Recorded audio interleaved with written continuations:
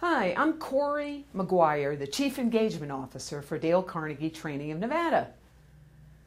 I want to talk to you tonight about a sales technique.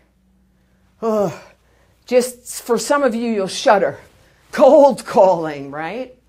Well, believe it or not, in the Dale Carnegie business, we still do cold calling. That's right, we walk into businesses and we ask to speak to the person that's in charge of training and development for their organization. And we walk in with information that we're going to drop off to give to that decision maker. And it dawned on me one day that every time I would go into these businesses, you see the no solicitation sign, enter at your own risk, and sometimes you didn't see anything.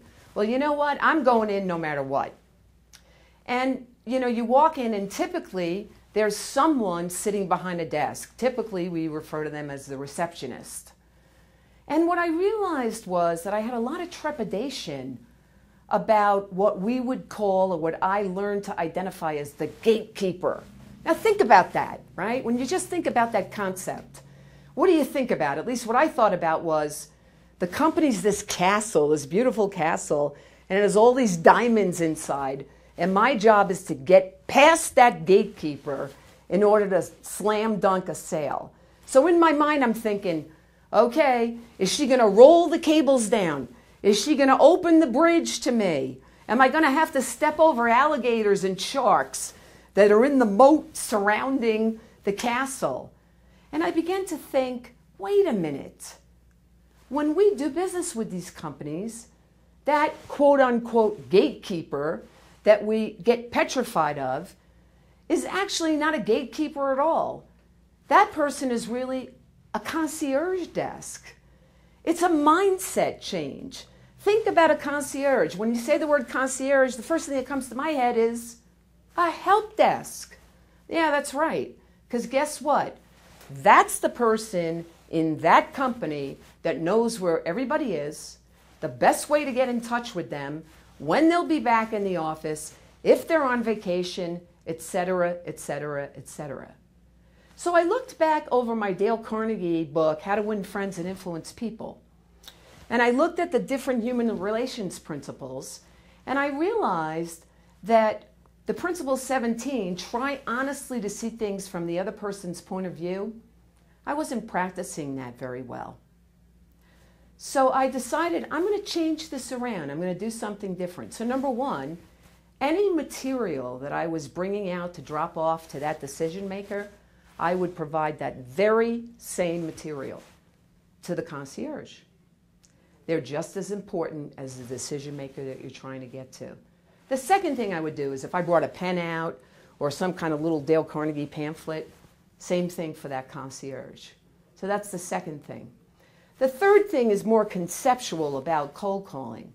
The reason why I like cold calling in person is because when I drop off that packet of information, I know at the very least that that decision maker is going to get that on their desk. And that's brand recognition when they see Dale Carnegie. That's brand recognition for your company. It may not create the sense of urgency for them to call you back, but they're still seeing it. And most of us are visual learners. So now when I follow up the next day and I simply say to the decision maker, if I get him on the phone, I dropped some information off to your office yesterday. Now I'm further solidifying the Dale Carnegie name, the Dale Carnegie brand. But let's get back to the concierge for a minute because I'd much rather talk about that. The other principle that I thought about in Dale Carnegie, in addition to trying to see things from that person's point of view, is think about it. That person in that concierge role, we're going to use that term from now on, they are sitting there and people like us are disrupting them all day long. They didn't ask for us to come in. They weren't sitting there waiting and saying, where's that Dale Carnegie person? How come she hasn't come by yet? Right? And a lot of times they're answering the phones or people give them spreadsheets to proofread. And every time there's interruption, they have to look up from what they're doing and then look back down again and get focused.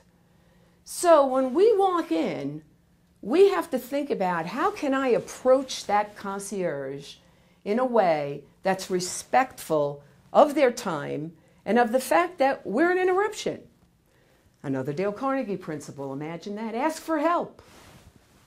So imagine this now. You walk into a company that you're cold calling to. You're going to give the same information to the concierge as you are to the decision maker.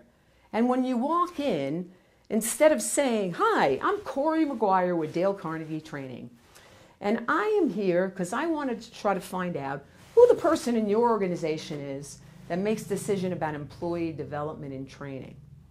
Instead, I say, as they look up at me all the time and go, "May I help you?"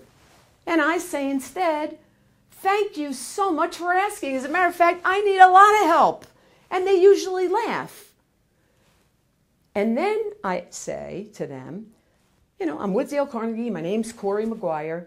I'm trying to find out who the person is that makes the decision about employee training and development." I get a completely different response. And here's why. Because Dale Carnegie said that the number one craving that we have as human beings is to feel important. And when we ask people to help us, that makes them feel important.